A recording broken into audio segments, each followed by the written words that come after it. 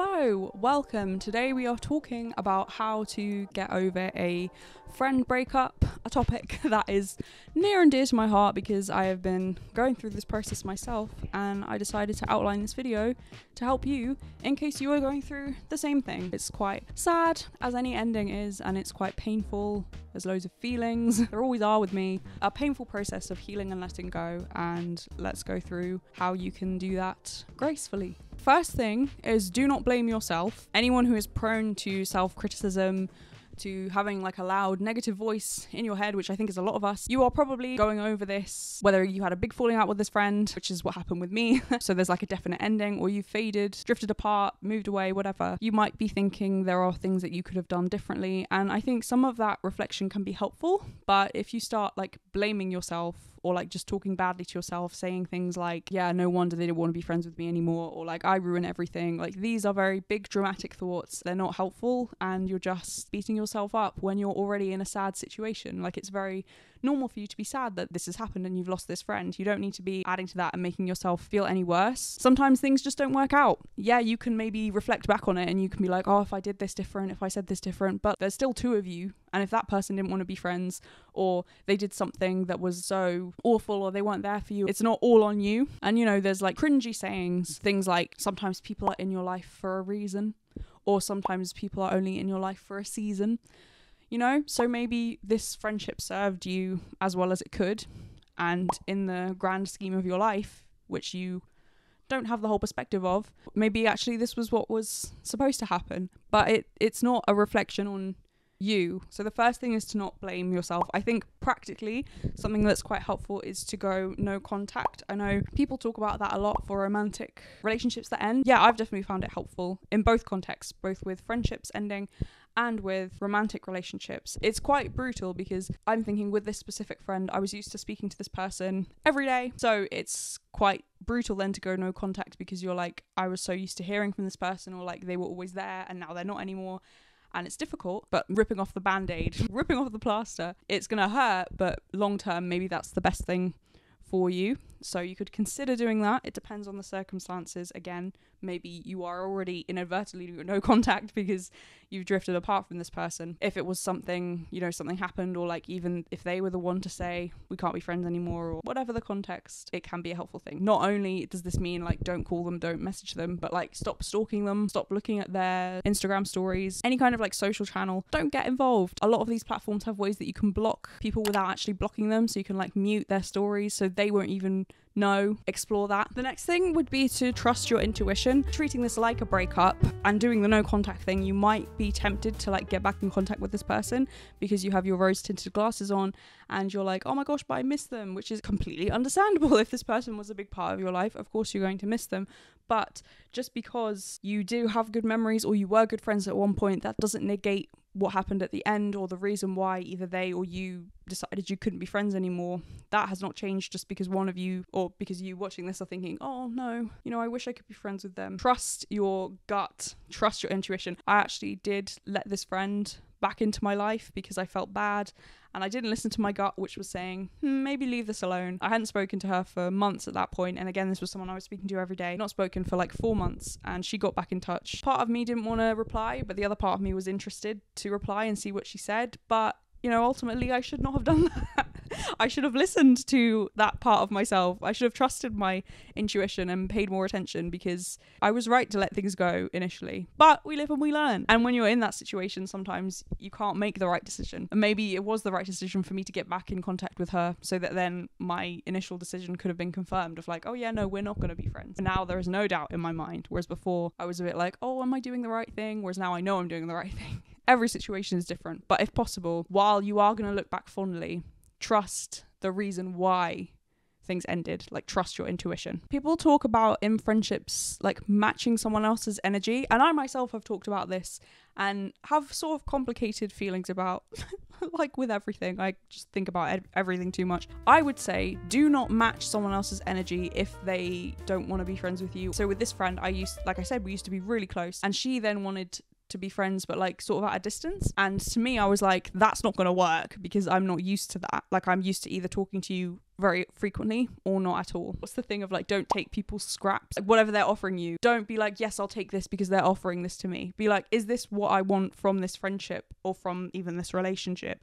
Is this what I want? No. Okay, then no thank you. Like, thank you, but no thank you. Don't try and match their energy if you're not feeling it. If they're like, oh yeah, let's meet up twice a year, and you're like, oh, but I'm used to seeing you every week. Obviously in some situations that's going to happen, and that's going to happen as you grow up. You're used to seeing people every day at school, and then you don't see them for like months at a time. This happens, but I'm talking about like a specific situation. Don't match people's energy. Save your energy instead, and instead of giving those scraps or like trying to put the same amount of effort that they're putting in, just don't bother about any of that and save your energy to actually invest all of it into the relationships that matter to you, into the people who already have confirmed that they do want to still know you and they do want to be friends with you, or they do like knowing you, your relationship with your sibling, with your parents, or with your cousins, your grandparents, like the people who you know, or your good friends from school, like whoever it is. If you know these people already love and care about you, forget about this random friend who you wish would like show up better, or you wish hadn't said that thing, or you wish was a better friend in whatever regard. Forget about that person and like the scraps they may be offering you. Don't try and match their energy of like weird distance or like too much distance. Don't have that like weird friendship if that's not what you want. Don't match their energy. Just be like, okay, I will just go and completely take my energy elsewhere then. I don't need to like remain involved in this weird friendship and try and make this work if it's not going to. Another great thing to do in terms of this healing and letting go process is to journal. And I talk about this a lot on my channel because it's such an effective way of dealing with things. This is a particularly fraught situation, like a friendship breakup. There's going to be a lot of emotions, a lot of memories. It's normal for that to be sad and for you to feel sad, or for you to doubt and be like, am I doing the right thing, or am I being mean? Some of those questions and doubts are completely normal and expected, but you don't need to like bring those to the person, or you don't need to like lash out at the person. Again, depending on the situation, because sometimes we do need to stand up for ourselves. Maybe this is something that you have to learn by doing that, and then realizing like, oh, I didn't need to be so direct or like stand up for myself so much. I could have just let this fizzle out. But I do think there is value in telling people, especially if you know you're not going to remain friends with this person, and just being like, hey, just a heads up, like that was really hurtful. I expected you to be a better friend there. Maybe they'll just like take offense at that, but maybe they'll initially be offended but come back to it and be like, yeah, actually, you know what, I could have showed up better there. We don't know, we can't control what other people do, but at least you can say it, and people might be in the mood to be receptive to that. It's difficult because sometimes people do view these things as like a personal attack. I didn't know that I am so direct, but I keep getting weird feedback from people. Not like direct feedback, but you know, just like the odd comment here and there where I'm like, oh, maybe I'm more direct than I realize. I don't know. I think it's a good thing, but some people, if you get someone's ego up, then they're not going to be listening to anything. So it's like, no, I'm not saying that you're a bad person. I'm just talking about the behavior you're doing and it's affecting me in this way. I try not to approach things being like, you did this, I can't believe you did this. More so being like, I feel this, I am this. If I am gonna talk about something someone did, I make it very clear I'm talking about that specific thing that they did and not the person themselves. But some people can't get that. All that to say, sometimes you can approach people and be like, hey, we're not going to be friends anymore, and I respect your decision, or I respect that this is the way it's happening, but I just wanted to say all of this happened, or this is the way I feel, thank you, goodbye, right? Sometimes you can be direct like that and express yourself and try and like give yourself some closure in that moment. But otherwise, you can journal and write about all this stuff. So there are multiple ways you could do this. You could do free writing and just write about the situation in detail. You could write a letter to your past self and be like, hey, watch out.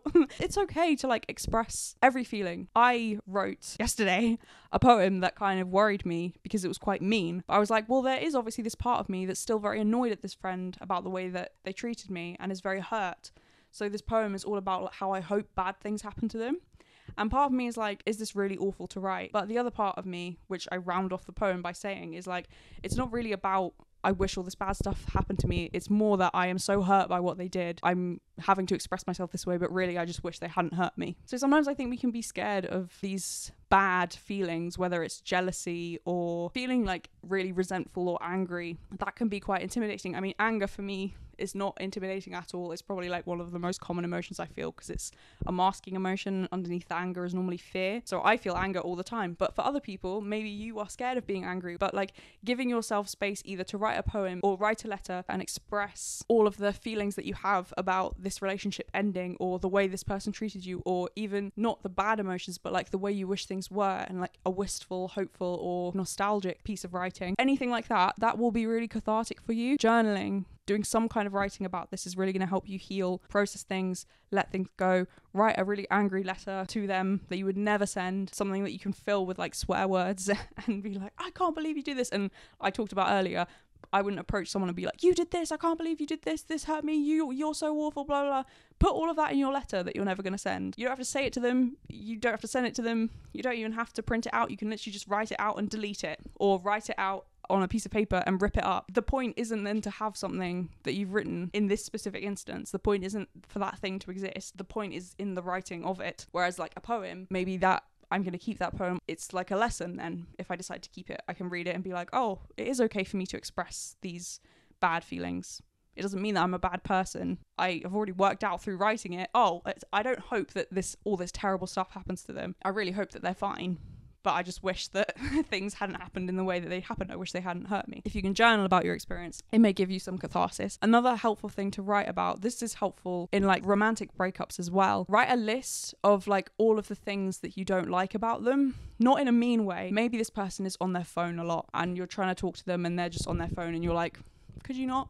Or maybe they're always late. They're always like 10 minutes late, reliably 10 minutes late. And you're like, that's just annoying. I wish that this person was a better friend. Or maybe like you call them and they don't pick up. Or maybe they take like days to respond. Write that on a list. Just write a list of behaviors that you're like, actually, this is annoying. And then write a separate list of like specific instances. They said they were going to come to my birthday party and then they cancelled because they said for whatever reason. And then I saw actually they were like shopping with their other friends. A specific instance, and write a list of those specific instances. We went out for lunch and they were really dismissive when I tried to bring up this topic. They said this really hurtful comment, which they didn't seem to realize in the moment was hurtful. This will help with the rose tinted glasses from earlier. If you do start to like miss them, which is completely normal, then you can look at the list and be like, yeah, okay, I missed that time where we had a great holiday together, or I missed that time where I went over for dinner, or we went out to the zoo, or we went to see this film and it was like really interesting. You could miss all of these things about being friends with this person, but having those two lists that we talked about means that yes, you'll be like, oh, I missed them, but you can also look at the list and be like, oh, okay, yes, I have some good memories with this person, but they weren't a perfect friend. Nor am I a perfect friend. Like you're not perfect either. The point isn't to be like, look at all of these things I did wrong. It's just to remind yourself that the rose-tinted memories that you have are just that. They are not telling the whole story. You're only seeing one perspective. As I said, with like, it's okay if you feel all these bad, scary emotions. It's also okay if things take time, and or especially if things take longer than you realize. If it takes shorter than you think, that's great. But like, if you expect to get over this or to like stop missing this person within a few weeks, and after a few months you're like, why do I still miss them? Like, is there something wrong with me? Am I like a loser because I still miss this person? No, whatever process it ends up being for you is the right one. It is just going to be that. And some days you'll think like, oh, I don't even miss them. And other days you'll be like, I'm really sad that I'm not friends with this person anymore. But there will come a time, whether that's tomorrow or a week from now or a few months from now, there will be a point where you don't even think about them, and for whatever reason you're reminded of them and you're like, oh my gosh, it's been like weeks since I thought about this person. Hold on to that as well, because you don't know how long it's going to take, but it will eventually end. You may still like hold on to a part of that, like you may still have the memories of being with this person and being like, oh yes, that nice holiday we had, or you know, we went out for lunch all together. You will like learn to live without them. And also linked to that is that you will make new friends. I've been reading this book, Blueberries, by Eleanor Savage. It's a book of essays, and the most recent chapter that I read, she's like quoting a statistic about like how 90% of human endeavors fail, and she's like, that's, I think, a conservative estimate. It's very normal for like people to come and go. Yes, this might be something that you have to heal from more if it's like a definite breakup, like a definite ending, either they did something or they said something, or you know, if this is like a real end point, as opposed to what most friendships happen is like you drift apart. So it may be more difficult in that respect, but like it's also very normal, not to be like bleak, but that 90% thing, you know, that's conservative. It's a lot higher. Most things don't work out, but you will find new friends, whether that's someone who you're only friends with for like 6 months before they move away. Maybe this is just like the nature of making friends in your 20s. There's always things changing, and you're just like, okay, I will just enjoy this moment. Like, yeah, we're going for a picnic, great, I'm just enjoying the picnic. Like, I'm not thinking about like, oh, when am I next seeing this person, because like they could move away or you could stop being friends. And in the meantime, you can like lean into the friendships you have, or if this person was a huge part of your life, lean into your other relationships, like I said earlier, with your sibling or with your cousins, with your parents. Like, reconnect with people, try and meet new people, maybe go say hi to your neighbors, you know, join a thing that you see people at every week, and so people will get to know you because you go every week. Join a running club or a walking club, a reading club, anything where you'll be going regularly. There's like an activity you can do there, so it's not like everyone's just standing around being awkward. It's like, no, we're here to run, or we're here to talk about this book. And you're probably not going to be friends with everyone, but you may find 1 or 2 people there who you really get on with. And if you're showing up week after week, you will more than likely find someone, leaving you with some hope that things will definitely get better. It's just a process. And I mean, if you're watching a video like this, I think that's a really good sign, because you're recognizing like the emotional impact that this had on you, and you're wanting to learn how to heal, or how to like process this friendship breakup, how to move on from it. So well done for that. That's a good sign already. So you are doing okay. I will leave a video on the screen if you want to watch that. Trust that you made the right decision and that the right things will happen. God bless. Thank you so much for watching, and I will see you in the next one.